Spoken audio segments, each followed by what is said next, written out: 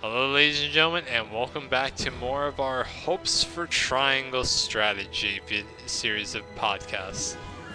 Whoa! So, this is our number third one. So right now we're in the middle of our third podcast. So, I'm Yes. really interested in seeing what your hope is, Alex. I'm interested to see what yours is as well. All right. Well, without further ado, let's start. So, my number one, or not number one, number three, Sure. third hope for Triangle Strategy is Great. honestly, I am hoping that the routes will be vastly different depending on our choices. God damn it. What? Is that yours as well? That was gonna be mine.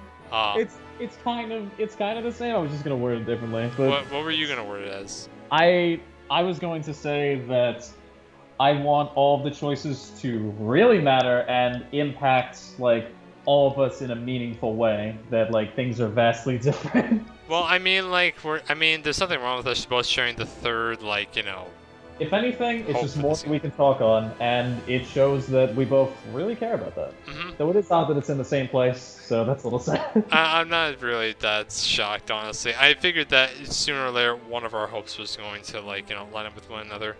That's fair. So, the reason why this is my third hope is because even though from the demo and everything that we've seen from the game, it's just that there's not I'm really hoping that the routes, depending on the choice you make, will be vastly different, because if it's just literally the same decision, then I feel like it's going to make me feel like, what was the point of me making the decision, which makes me question the direction of the story. And it's also going to make me feel like I'm not going to really have a choice in the matter. It's really going to make me feel like this is all preordained, or this is how the story's supposed to go. And that it's basically just giving me the illusion of choice. It's going to make me feel like that the game is insulting my intelligence for thinking that I have a choice in the matter, when literally I don't.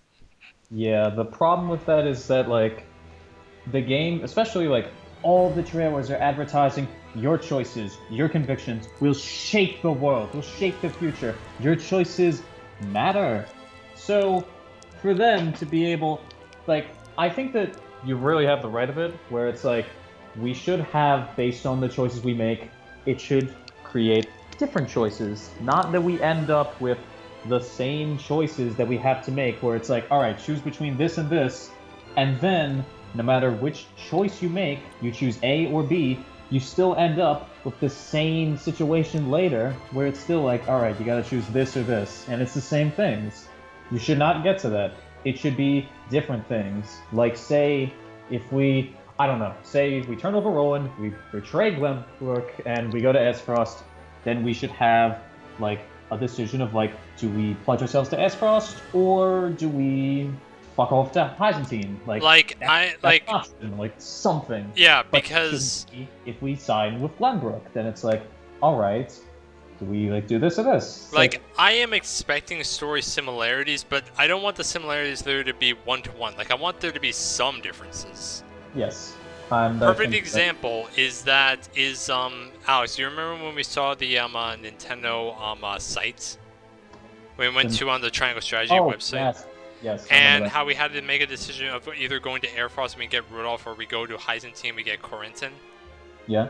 I feel like that's a perfect example right there. I feel like no matter which one we choose to, we're still going to have to go back to Glenbrook, and we're going to encounter Airfrost forces invading Glenbrook.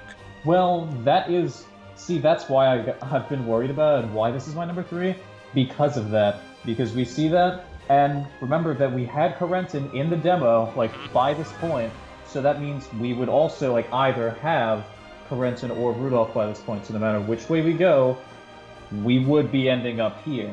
Because going to Byzantine or Esfrost shouldn't really matter in that. Esfrost is still going to invade, and the fact that they have this as the demo says that, yeah, this is a turning point, a specific chapter that, cannot be avoided, really. Yeah, I'm saying that there should be similarities, because, don't get me wrong, I'm expecting similarities, but I don't want the similarities to be the exact same no matter what choice we make. Yeah. And this right here is a perfect example of what I'm talking about. Yes, I think that around this time, like around the time of like, what do we do with Roland? Like this kind of stuff. That should obviously be a major difference in the story. Yes, because I think that, like with that kind of stuff, it's like this is where our route split would happen, or it's just like this is where, like, if the writing is good, you should not be at the same point, no matter which decision you make. When you get to the story later, yes, you should be in different parts. Like should not be on the same path. Like this, like it seems like the deciding either to go to Airfrost or Hyzantine. Basically, it seems like the story's gonna line up the exact same, except we're gonna get different background information about each nation, and we're also gonna get a new character. Yes, I think that it's mainly going to be a gameplay thing, but also we get a bit more information on like that specific nation, and the other one is probably going to be like we'd be a little more blind to. So if we go to Aesfrost, then it's like, all right, we do this. We get Rudolph, and we know this. Rudolph. Yes, and we also get to see like maybe more reasons why Aesfrost is invading Glenbrook. Maybe we get to see like more information on like the people of Aesfrost in general, and like how's their situation doing, like all this kind of stuff. Or if we go to Hyzantine, like we might stay blind to like Aesfrost, and Glenbrook getting shit on is like just a real left hook. Like, don't expect him. There's no reason for it whatsoever, and like there's no way to justify this. We have no idea what's going on with him because we haven't been there.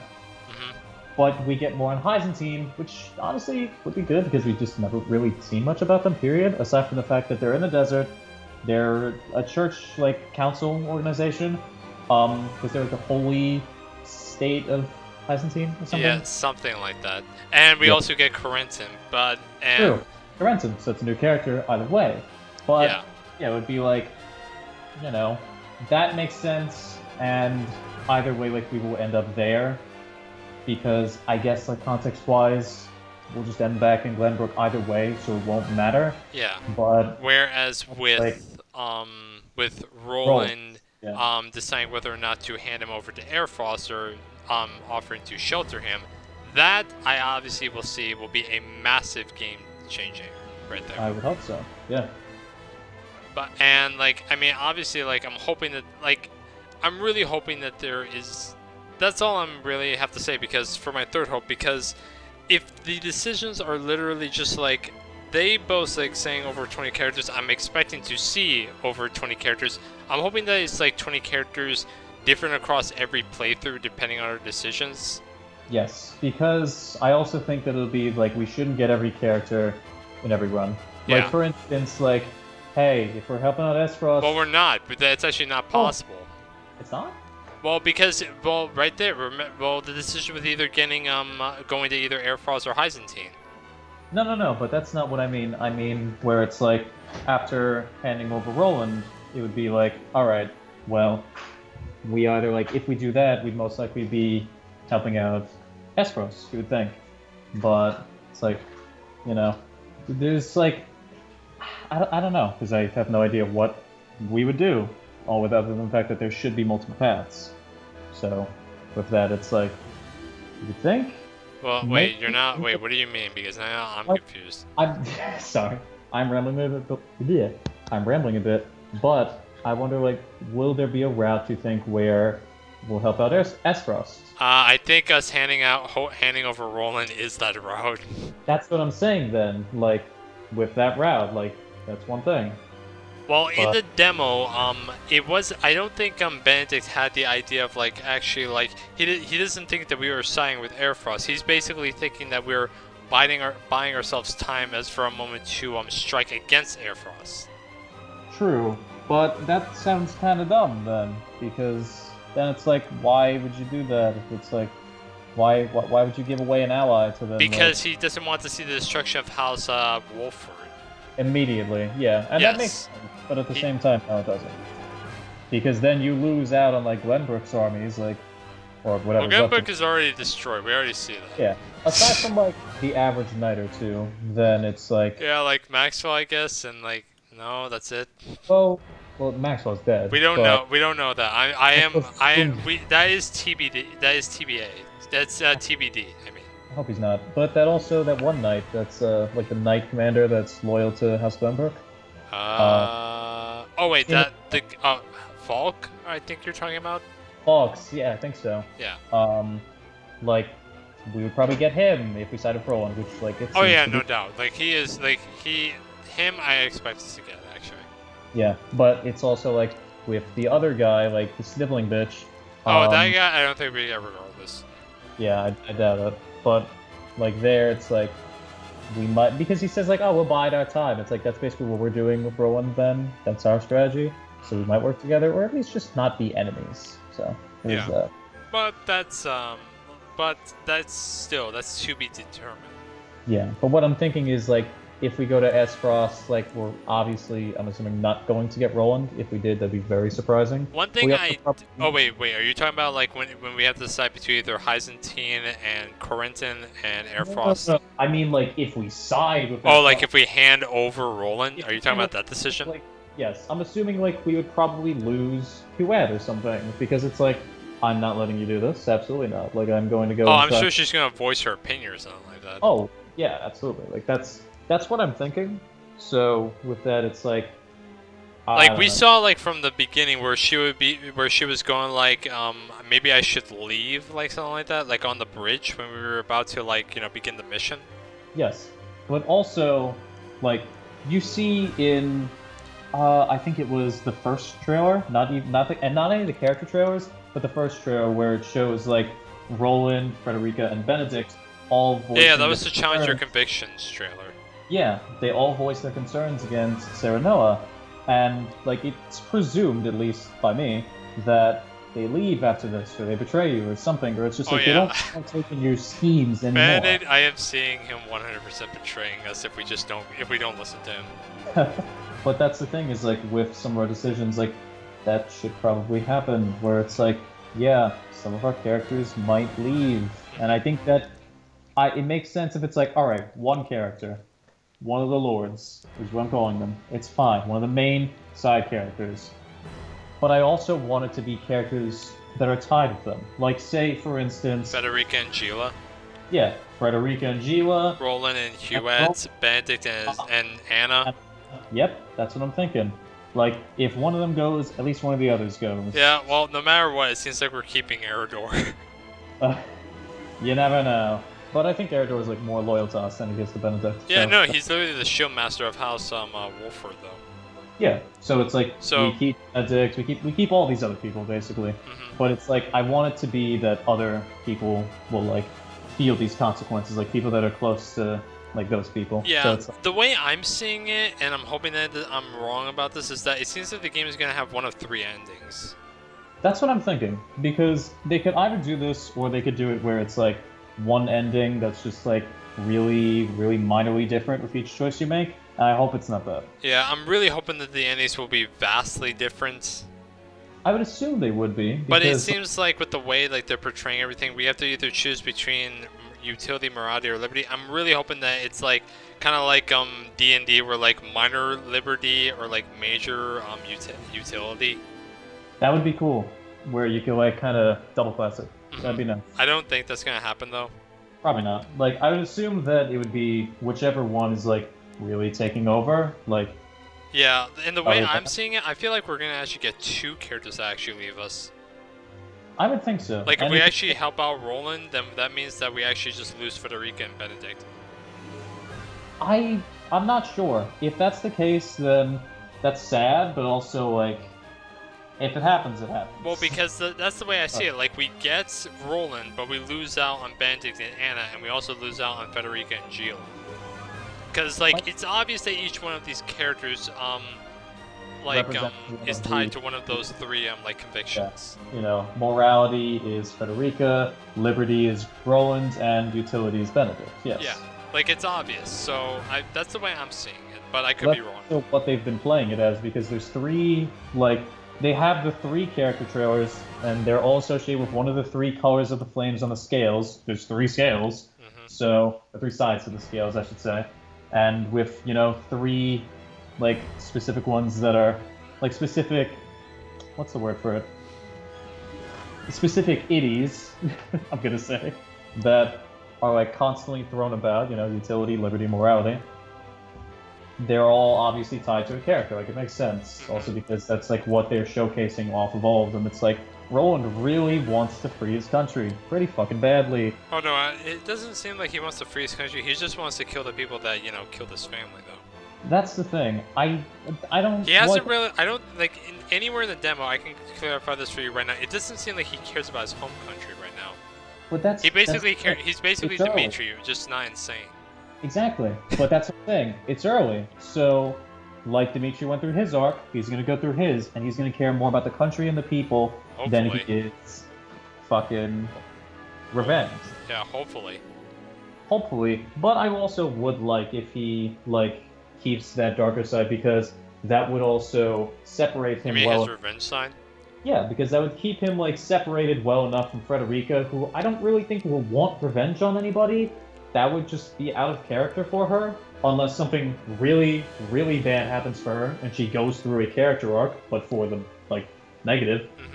By the way, Alex, I also think I found an article where, you may be actually onto something with Federica and Sereno's marriage being arranged, actually, and not actually loving one another.